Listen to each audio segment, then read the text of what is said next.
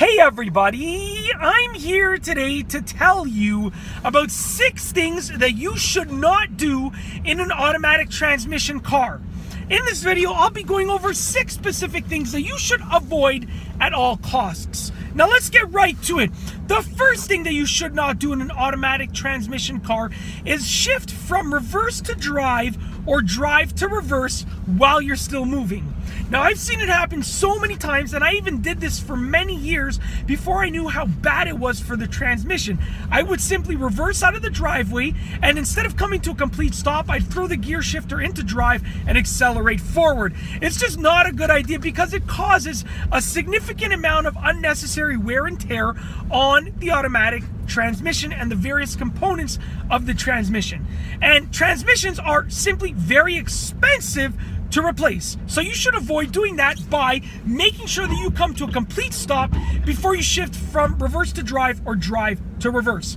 Now, the second thing that you should not do in an automatic transmission car is put it in park before you've come to a complete stop. Now, some people will drive and they'll slow down, and instead of coming to a complete stop, they'll just throw the gear selector into park and the car will lunge forward and come to a complete stop. It's really, really bad for the various components of the parking mechanism and the transmission. You simply should not do it in an automatic car, okay? So come to a complete stop and then put the gear selector in park. That's how you avoid doing that, okay?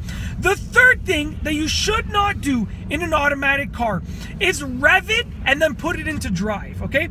Now, when I was younger, this was called a neutral drop. I don't know if that's still what people call it, but we used to call it a neutral drop, where you would rev it in neutral and then throw it in drive and you would lunge forward. You'd accelerate really quickly.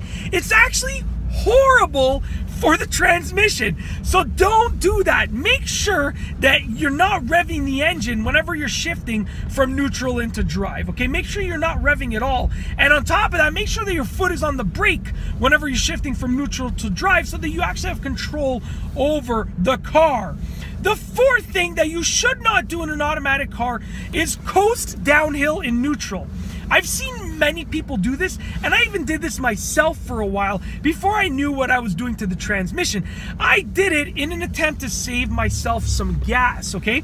So you'd put it in neutral, and you would assume that no, you're not using any extra gas. It's a neutral instead of drive, so you're not wasting any extra gas, and the coasting downhill, the downhill slope, is allowing you to maintain speed and pick up speed.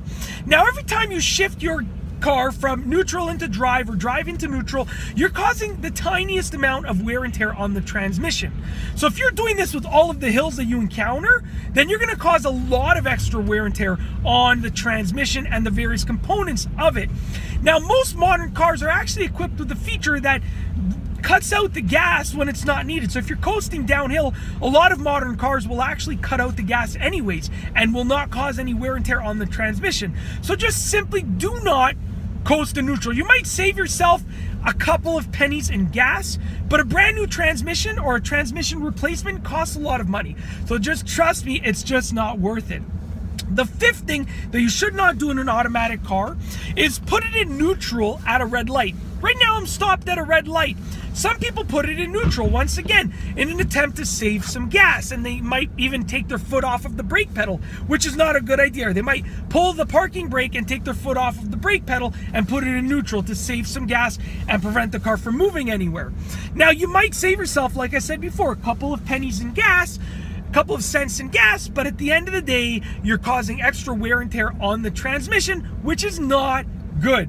The sixth thing that you should not do in an automatic car relates to the fifth thing and also the fourth thing, and that's put it in park at a red light. So sometimes people will be stopped at a red light, and they'll shift it into park because they don't want to keep their foot on the brake. And what that does is that causes your car to shift from drive to neutral to reverse to park. And then when you're ready to move again, park to reverse to neutral to drive.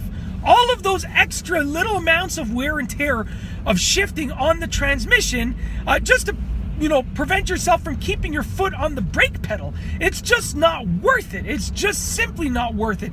Just keep your foot on the brake pedal at a red light. Think about that. Every red light that you're at, if you shift into park at every red light that you're at, you're causing a lot of extra wear and tear on the transmission for basically nothing. And that's basically it. In this video, I've gone over 6 things that you should not do in an automatic transmission car. You should be avoiding these as much as possible. If you like this video, be sure to give it a thumbs up.